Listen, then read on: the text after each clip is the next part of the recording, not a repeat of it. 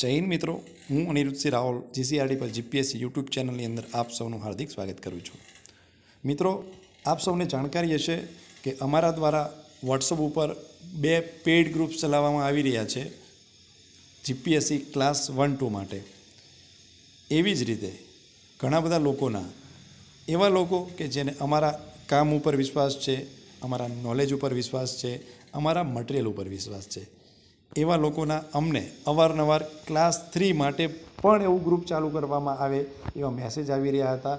અને એ વિશ્વાસ રાખવા બદલ, એ વિશ્વાસને માન દે GCRT પર GPSC દ્વારા આજે ટેલિગ્રામ પર એક પેડ ક્લાસ 3 માટેની ચેનલ ચાલુ કરવામાં આવી રહી છે, જેની અંદર તમને ક્લાસ 3ની એક્ઝામ્સ જેમ કે સચિવાલય clerk, office assistant, senior clerk, ATDO જેની ફર્સ્ટ ફેઝમાં તૈયારી કરાવવામાં આવશે અને સેકન્ડ ફેઝની અંદર કોન્સ્ટેબલ, PSI અને ફોરેસ્ટ ગાર્ડની તૈયારી કરાવવામાં આવશે.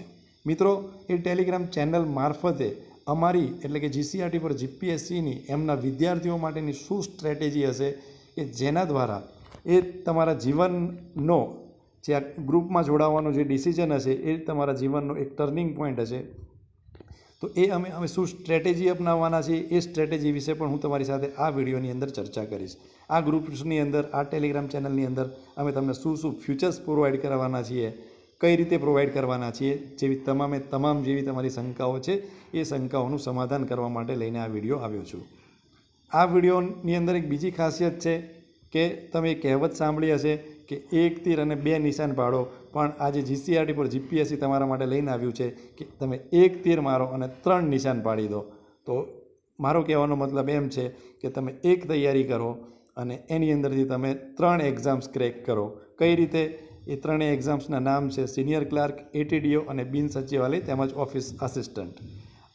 આની તમે એક સાથે પ્રાયોરિટી બેઝડ તૈયારી કરી કઈ રીતે ક્રેક કરી શકો છો આ 3 એક્ઝામ, એ માટેની સ્ટ્રેટેજી પણ હું તમને બોનસમાં આ વિડીયોની અંદર શેર કરીશ. એટલે વિડીયોની સાથે બન્યા રહેજો.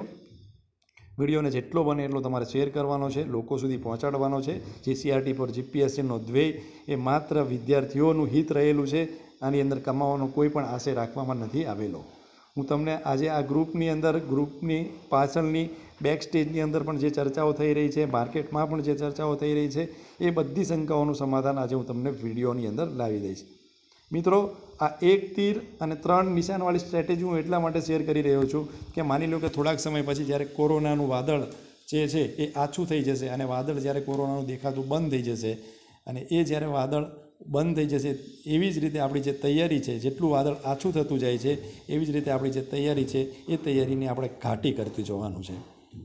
બિકોઝ માની લો કે કોરોના સંસારમાંથી કોરોનાની વેક્સિન મળી જાય, કોરોનાનું નામો નિશાન મીટી જાય, એ પછી જો સરકાર દ્વારા ડિસાઇડ કરવામાં આવે કે જેટલી પણ પેન્ડિંગ એક્ઝામ છે વિધિન 1 and 2 મંથ્સમાં લેવામાં આવશે, તો તમારામાંથી કેટલા જણા રેડી હશે એ 1 મહિનાની અંદર એ એક્ઝામની તૈયારી કરી અને એ એક્ઝામની અંદર નોકરી મેળવવા માટે. એટલા માટે હું તમને આની અંદર સ્ટ્રેટેજી પણ શેર કરવા માગું છું. મિત્રો, બની શકે કે આજે હું તમારો થોડોક ટાઈમ લઈશ, પણ આ ટાઈમ તમે જરૂરથી ફાળવજો, જેની અંદર તમને ઘણી બધી નવી વસ્તુઓ જાણવા મળશે. તમારી પ્રિપરેશન વિશે, તમારા ભવિષ્ય વિશે તમે સજાગ બનશો ડેફિનેટલી. ચલો આપણે વાત કરીએ 1 તીર અને 3 નિશાનની સ્ટ્રેટેજી વિશે. તો અહીં આગળ તમને અહીં આગળ મેં તમને પરીક્ષાનું નામ લખેલું છે સિનિયર ક્લાર્ક, ATDO અને બિન સચિવાલય ક્લર્ક તેમજ ઓફિસ આસિસ્ટન્ટ. એનો તમે સિલેબસ ઉપર આપણે નજર નાખીએ તો લગભગ 200 માર્ક હોય છે સિનિયર ક્લાર્ક માટે, 150 માર્ક ATDO માટે અને 200 માર્ક સચિવાલય ક્લાર્ક, બિન સચિવાલય ક્લાર્ક તેમજ ઓફિસ આસિસ્ટન્ટ માટે. અને માર્કનું આપણે ડિવિઝન જોઈએ, માર્કનું ટોપિક વાઇઝ, સબ્જેક્ટ વાઇઝ આપણે વેટેજ જોઈએ, તો એ વેટેજ વિશેની આપણે વાત કરી લઈએ. તો સામાન્ય જ્ઞાન છે સિનિયર ક્લાર્કની અંદર, જેની અંદર ગુજરાતનો ઇતિહાસ, ભૂગોળ, કલા સંસ્કૃતિ, general science, constitution, current affair, computer, જાહેર વહીવટ, યોજનાઓ, પંચાયતી રાજ અને ડિઝાસ્ટર મેનેજમેન્ટ. આટલા ટોપિક થઈ તમને એની અંદરથી 80 માર્કનું પૂછાશે. જ્યારે સામાન્ય જ્ઞાન અને એ સિવાયની સેમ આની અંદર લગભગ છે ATDOમાં પણ, અને એ વસ્તુઓ તમને પૂછાશે કેટલા માર્ક્સ માટે? 60 માર્કમાં હશે. બિન સચિવાલયની અંદર થોડી ઘણી વસ્તુઓ ચેન્જ થાય છે, જેની અંદર કરંટ અફેર, ઇન્ડિયા અને ગુજરાતનું, સામાન્ય વિજ્ઞાન, મેથ્સ અને રિઝનિંગ, આ બધું થઈ તમને પૂછાશે 50 માર્ક્સનું. એ સિવાય સિનિયર ક્લાર્કની અંદર આપણે વાત કરીએ તો ગુજરાતી વ્યાકરણ અને સાહિત્ય તમને 50 માર્કનું પૂછાવાનું છે અને ATDO માટે જ્યારે એ જ વિષયની વાત કરીએ ગુજરાતી વ્યાકરણ અને સાહિત્યની તો 40 માર્ક્સનું તમને પૂછાવાની શક્યતા છે. એઝ પર સિલેબસ આપણે વાત કરશું. સિલેબસને કન્ટેન્ટ પ્રમાણે સિલેબસમાં જે વેઇટેજ આપ્યું છે એ પ્રમાણે જ આપણે વાત કરી રહ્યા છીએ. એ પછી હું તમને જણાવીશ કે તમે તમારી તૈયારી કઈ રીતે કરવી જોઈએ, કયા વિષયને વધારે ભાર આપવો જોઈએ, કયા વિષયને ઓછો ભાર આપવો જોઈએ, કયા વિષયની પહેલાં તૈયારી કરવી જોઈએ, એ બધી વાતો આપણે આ લેક્ચરની અંદર કરશું. ચલો, એ સિવાય ગુજરાતી વ્યાકરણ છે સચિવાલય અને ઓફિસ આસિસ્ટન્ટ માટે તો એ તમને 25 માર્કનું પૂછાવાનું છે. ઇંગ્લિશ ગ્રામરની આપણે અનુક્રમે વાત કરીએ તો સિનિયર ક્લાર્કની અંદર 40 માર્કનું, ATDOની અંદર 20 માર્કનું ઇંગ્લિશ ગ્રામર અને ઓફિસ આસિસ્ટન્ટ તેમજ બિન સચિવાલય ક્લાર્ક માટે 25 માર્કનું. મેથ્સ અને રિઝનિંગ 30 માર્કનું પૂછાશે સિનિયર ક્લાર્કમાં. મેથ્સ અને રિઝનિંગ ATDOમાં પણ પૂછાશે 30 માર્કનું. એ સિવાય આની અંદર બિન સચિવાલયમાં એક સબ્જેક્ટ તમારો વધી જાય છે કોમ્પ્યુટર, જે આની અંદર કોમ્પ્યુટર એઝ એ કરંટ સામાન્ય જ્ઞાનની અંદર આપેલું છે, બરાબર. ATDO અને બિન સચિવાલયમાં જે કોમ્પ્યુટર સામાન્ય જ્ઞાનની અંદર આપેલું છે તો અહીંયા અલગ એઝ એ અલગ સબ્જેક્ટ એને 25 માર્ક માટે બિન સચિવાલય તેમજ ઓફિસ આસિસ્ટન્ટની એક્ઝામમાં પૂછાશે. એ સિવાય બીજો એક ટોપિક આપેલો છે સચિવાલયની એક્ઝામ માટે, જેમાં ભારતનું બંધારણ અને જાહેર વહીવટ 50 માર્ક્સનું પૂછાશે અને ગુજરાતનો ઇતિહાસ અને સંસ્કૃતિ 25 માર્કનું પૂછાશે. તો આ કંઈક એના માટે અલગ 3 ટોપિક અલગથી આપેલા છે, તો એની પણ આપણે ચર્ચા કરશું કે આપણે કઈ રીતે તૈયારી કરવાની છે. આપણે જે વેટેજ છે વેટેજને પ્રાયોરિટી વાઇઝ મેં ડિવાઈડ કર્યું છે એની અંદર. તો તમારે સૌથી પ્રથમ જે તમારી પ્રાયોરિટી આપવાની છે, તમારે કયો વિષય તૈયારી કરવાની છે, તો તમારે સૌથી પ્રથમ તૈયારી કરવાની છે ગુજરાતી વ્યાકરણની, બરાબર.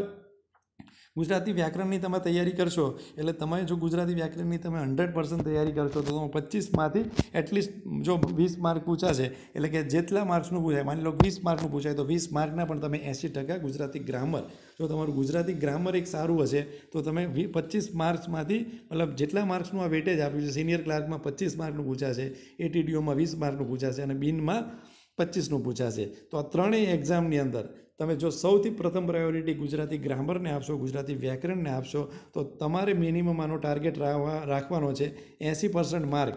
જેટલા પણ માર્ક્સનું પૂછાય, જો 10 માર્ક્સનું પૂછાય તો 10 માર્કના પણ તમારે 80% લાવવાના છે અને 20 માર્કનું પૂછાય તો 20 માર્કના પણ આપણે 80% લાવવાના છે. એવી રીતે આપણે સૌથી પ્રથમ તૈયારી કરવાની છે ગુજરાતી ગ્રામર વિશે.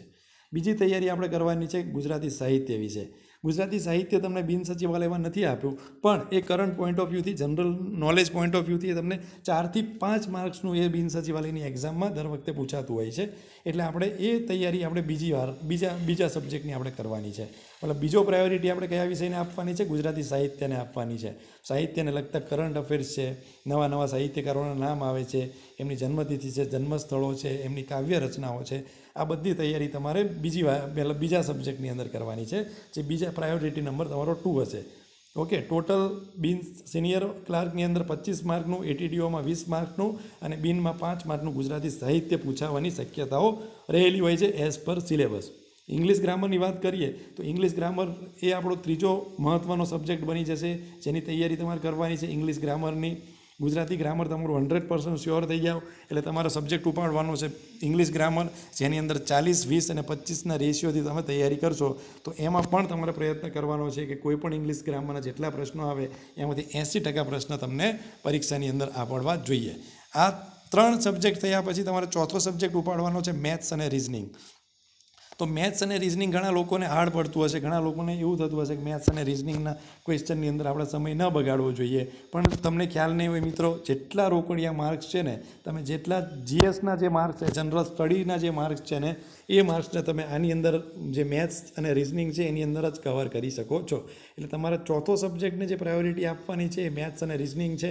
જો તમને મેથ્સ તમારે ભણવાની ઈચ્છા હોય, મેથ્સ સમજવાની ઈચ્છા હોય તો ધ્રુવેશ સાહેબના લેક્ચર અમારી ચેનલ ઉપર અવારનવાર મૂકવામાં આવે છે, જેમણે ઓલરેડી CGLની ઘણી બધી એક્ઝામ એમણે ક્રેક કરેલી છે. CGLમાં મેથ્સની અંદર એમના સારા એવા માર્ક્સ આવેલા છે અને મેથ્સના બેતાજ બાદશાહ પણ છે.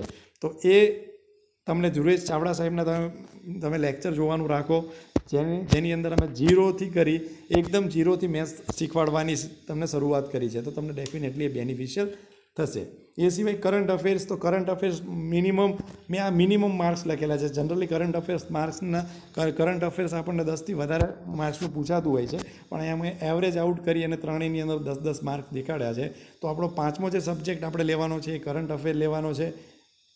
કરંટ અફેર અમે તમને ટેલિગ્રામ અમારું જે ગ્રુપ્સ છે એ ગ્રુપ્સની અંદર સુવ્યવસ્થિત રીતે કરંટ અફેર પ્રોવાઈડ કરશું, અને અમારી ગેરંટી છે કે અમે જે કરંટ અફેર તમને પ્રોવાઈડ કર્યું હશે એનાથી બહારની કોઈ પણ વસ્તુ પૂછાવાની કોઈ પણ જાતનો ચાન્સીસ નહીં રહે. એ સિવાય આપણો 6થો પ્રાયોરિટી બેઝ છે, પ્રાયોરિટીવાળો સબ્જેક્ટ છે કોમ્પ્યુટર. તો કોમ્પ્યુટર તમને માની લો કે સિનિયર ક્લાર્કની અંદર 5 કે 10 માર્કનું પૂછાય, ATDOની અંદર 5 કે 10 માર્કનું પૂછાય, અને બિન સચિવાલયની જે લાસ્ટ એક્ઝામનું આપણે એક્ઝામ્પલ લઈએ તો આપણને લગભગ 40થી 45થી પણ વધારે માર્કનું એ આપણને કોમ્પ્યુટર પૂછવામાં આવેલું હતું. તો આપણે મિનિમમ 30 માર્ક ગણવાના, એટલે આપણો 6થો સબ્જેક્ટ જે પ્રાયોરિટીવાળો રહેવો જોઈએ એ 30 માર્ક્સ માટે કોમ્પ્યુટર રહેવો જોઈએ. ઓકે, કોમ્પ્યુટરને હું પ્રથમ સ્થાને એટલા માટે નથી રાખવામાં આવી રહ્યો કારણ કે જે કોમ્પ્યુટરનું વેટેજ સિનિયર ક્લાર્ક અને ATDOમાં છે ને એ વેટેજ ઓછું હશે. એ વેટેજ તમને ખાલી બિન સચિવાલયમાં જ જોવા મળશે, એટલે એ મને 6થા ક્રમ ઉપર રાખવામાં આવેલો છે.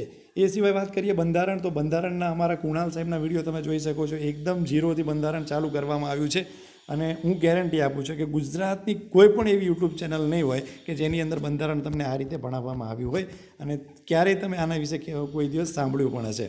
તો તમે બંધારણ લગભગ 5, 10 અને 30ના રેશિયોથી ગણશો તો પણ એ પ્રમાણે ગણીએ તો તમારો 7મો આપણો સબ્જેક્ટ છે એ 7મો સબ્જેક્ટ આપણો થઈ જશે બંધારણ.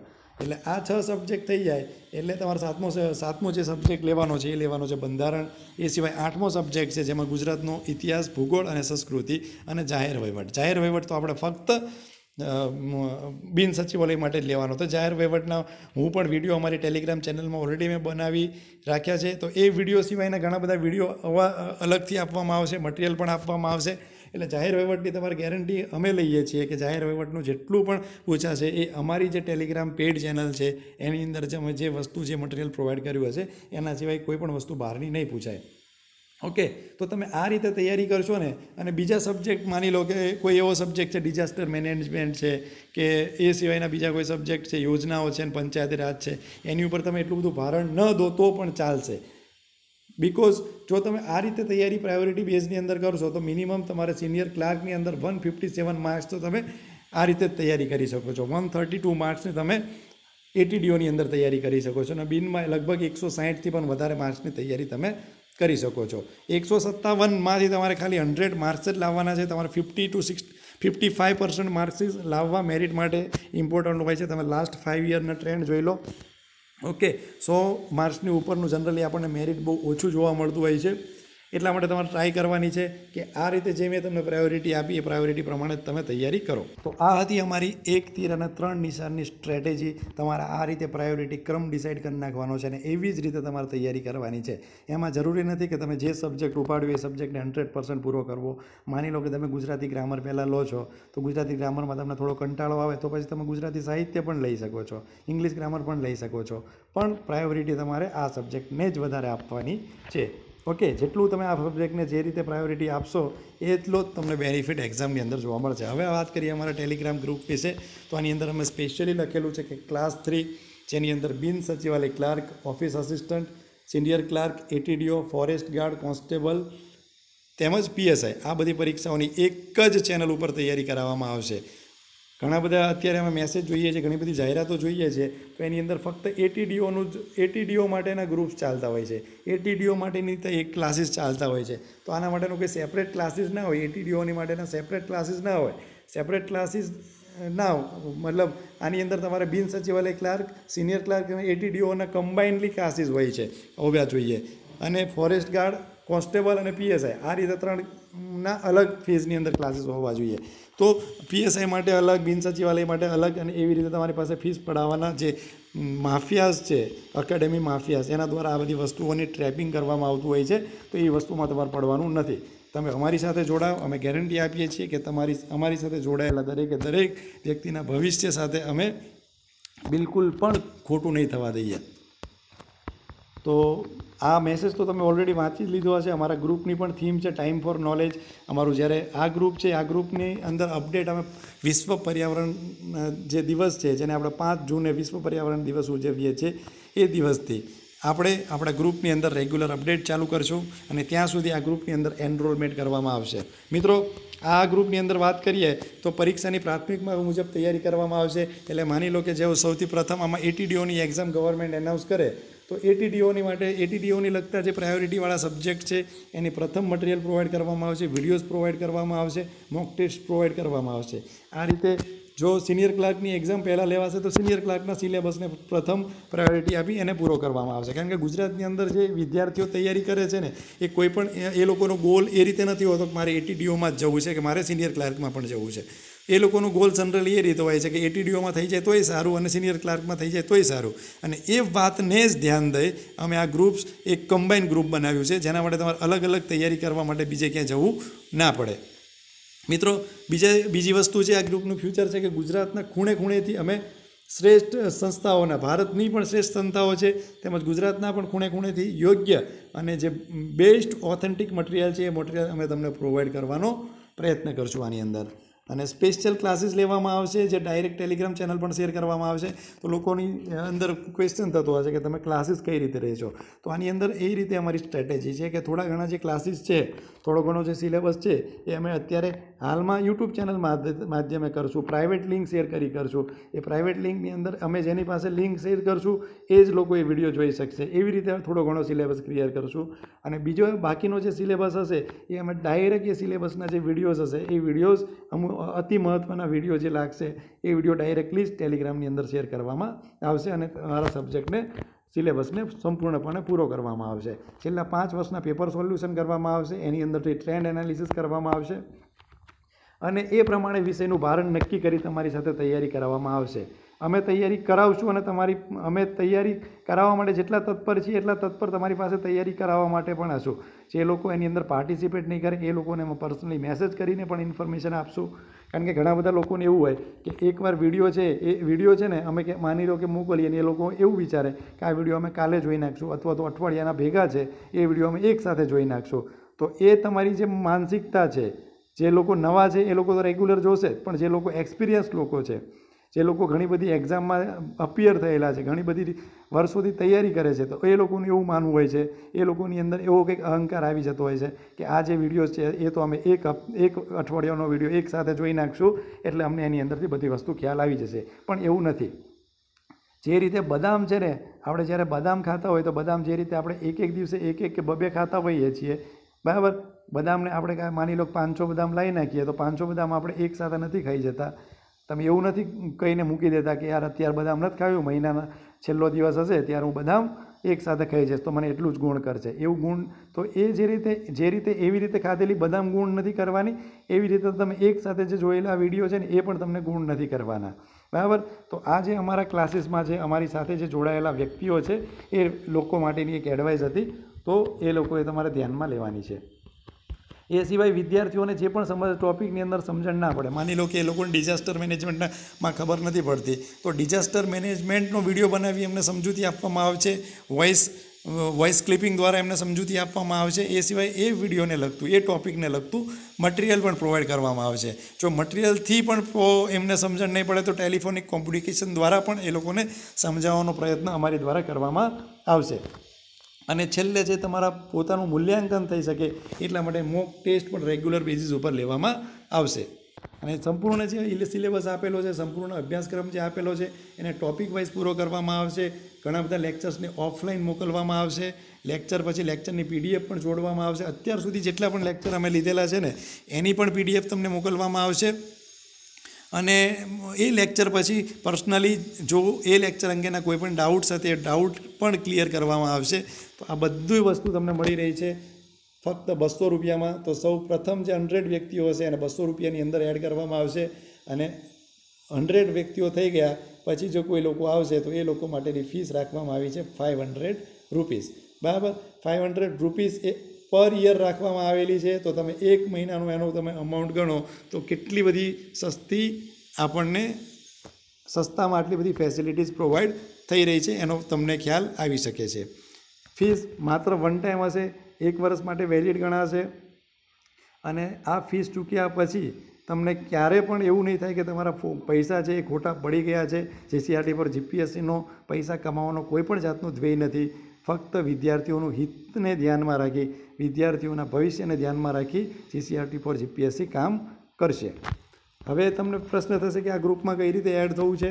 તો આ ગ્રુપની અંદર આ એક નંબર આપેલો છે. આ નંબર ઉપર તમારે શું કરવાનું છે, ફોનપે, ગૂગલ પે અથવા પેટીએમ કરવાનું છે, બરાબર. અને પેટીએમ કર્યા પછી સ્ક્રીનશોટ છે એ સ્ક્રીનશોટ તમારે આ જ નંબરમાં વોટ્સઅપ કરી મોકલી દેવો અને 2 કલાકની અંદર અમારા એડમિન્સ દ્વારા, અમારે જે એડમિનિસ્ટ્રેટિવ સ્ટાફ છે એના દ્વારા તમને એડ કરવામાં આવશે. એ સિવાય તમે જ્યારે ગ્રુપમાં જોડાવાની તમારી ઈચ્છા હોય ત્યારે તમારે એકવાર તમારે વોટ્સઅપ ઉપર મેસેજ કરી દેવો, કારણ કે તમને કેવી રીતે ખ્યાલ આવશે કે તમે 100 કેટેગરીમાં આવો છો કે 100 પછીની કેટેગરીમાં આવો છો. તો એ અમારા દ્વારા તમને કહેવામાં આવશે કે તમારે કેટલા રૂપિયા ફીસ પે કરવાની છે, બરાબર. એ સિવાય આ જ્ઞાનના યજ્ઞમાં જોડાવા માટે આપ સૌને અમે આવકારી રહ્યા છીએ, આહ્વાન આપી રહ્યા છીએ. તમારા ભવિષ્યને બદલવા માટેની અમે GCRT પર GPSC એકદમ તત્પર છે. એ સિવાય તમને થશે કે ગ્રુપના મેમ્બર કોણ કોણ છે. તો ગ્રુપના અત્યારે અમારી સાથે તમને લિસ્ટ ઓલરેડી અમે ટેલિગ્રામમાં શેર કરેલું છે. ટોટલ 22 ફેકલ્ટી અમારી સાથે જોડાયેલા છે. એમાંથી મોસ્ટલી જે ફેકલ્ટીઝ છે એ સારી એકેડેમીઝની અંદર કામ કરેલું છે અને GPSC મેઇન્સ 2 થી 3 વાર પાસ કરવાવાળા વિદ્યાર્થીઓ છે, મેઇન્સનો અનુભવ લીધેલા વિદ્યાર્થીઓ છે. એટલે એવા અનુભવી વિદ્યાર્થીઓ પાસેથી, અનુભવી શિક્ષકો પાસેથી, ફેકલ્ટીઝ પાસેથી જ્ઞાન મેળવવાનો આ એક મોકો છે જેનો તમે સંપૂર્ણપણે લાભ લો. ડેફિનેટલી તમારે લોકડાઉન ખુલશે તો પણ અમે તમને ગેરંટી આપીએ છીએ કે તમારે કોઈ પણ ક્લાસીસમાં અથવા તો કોઈ પણ એકેડેમીમાં ગાંધીનગરમાં રહીને તૈયારી કરવાની કોઈ પણ જરૂર નહીં રહે, કારણ કે GCRT પર GPSC છે એ ન્યાયસંગત લડત માટે લડી રહી છે વિદ્યાર્થીઓના. ન્યાયસંગત લડત એટલે શું કે જે ગાંધીનગરમાં રહીને લોકો તૈયારી કરે છે, રાજકોટની અંદર રહીને તૈયારી કરે છે, સુરતની અંદર તૈયારી કરે છે, એ લોકોનો રેશિયો બીજા અન્ય વિસ્તારોની અંદર જે લોકો રહેતા હોય છે એના કરતાં પાસ થવાનો રેશિયો આ લોકોનો વધારે હોય છે. તો અમે એ જે એક મોનોપોલી બની ગઈ છે એ મોનોપોલીને અમે તોડવા માગીએ છીએ અને એના માટેનું જ આ અમારું એક સાહસ છે. ચલો, થેન્ક યુ વેરી મચ અને ઓલ ધ બેસ્ટ.